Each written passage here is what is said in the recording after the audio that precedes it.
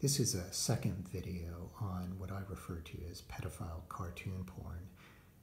StuartNg Books is one of the main vendors of this stuff. The reason I'm highlighting this is awareness to the consumer. Let me put it this way. If you had a child and their teacher was drawing this stuff, my guess is you would have a concern. So if you have a child and animation studios have animators and cartoonists who are producing this, or if you're going to an animation convention or a cartoon convention and StuartNg Books is there, or any of these animators or cartoonists are there, would you want to support them? Would you want your children around them? I think it's a question worth asking. It's also worth calling them to account for their promotion of the sexual exploitation of children, which is how I view it, in my opinion, what is being done through these images. So, just so you know what I'm talking about, previously we talked about Chris Sanders. You can see these things are not cheap. If you want to buy a sketchbook, it's $250 from StuartNg Books. Bruce Timm, I'm going to do another video on him exclusively, but he is one of the main purveyors of this cartooning style, which highly sexualizes adolescent girls. StuartNg Books sells a lot of statues. This character is Mandy, shown in a very girlish way, but with massively enlarged breasts.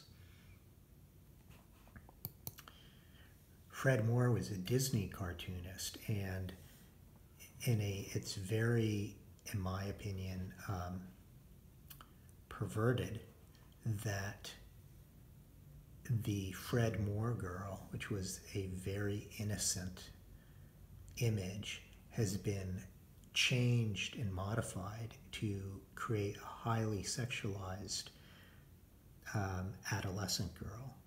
The change is very subtle, but it's also very real.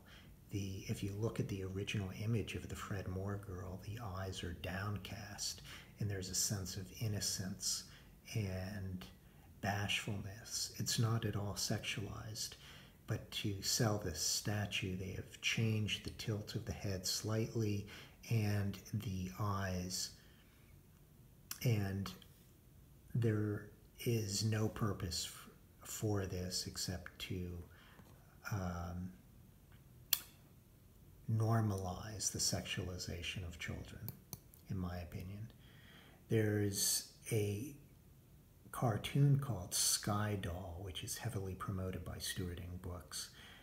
My understanding, this is based on memory, but I think there was some couple in France that wanted to come up with the optimal animation character they could market, and through some committee and marketing exploration, they came up with this highly sexualized girl who looks like an adolescent, but has massive breasts, dressed like a stripper, and is an alien. And again, I'm not talking about censorship. What I'm talking about is awareness of the consumer. Do you want to give your dollars to some store or website that promotes sexualized images of children? If you have a choice and can buy what you want elsewhere, then that's something to consider. If you go to a movie and one of these animators like Chris Sanders is involved, do you want to register a concern with DreamWorks?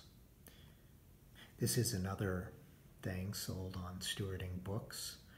Obviously, I think the only way to characterize it is pedophile cartoon porn.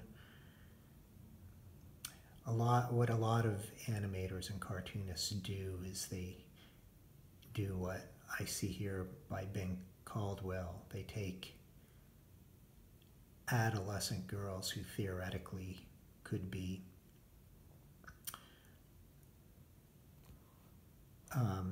older, but they put them in a very adolescent pose and mannerisms. So they're creating the feeling that there is a child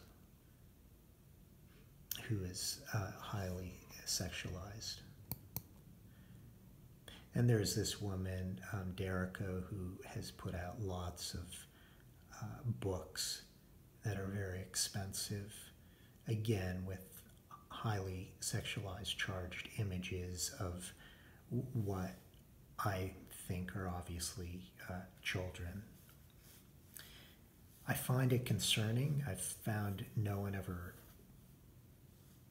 talks about this or registers a concern, and this isn't about censorship, and I completely understand cheesecake and drawings that are expressive, but my view, my opinion is that these images have no purpose except to titillate the pedophiles and encourage and normalize the sexualization of children.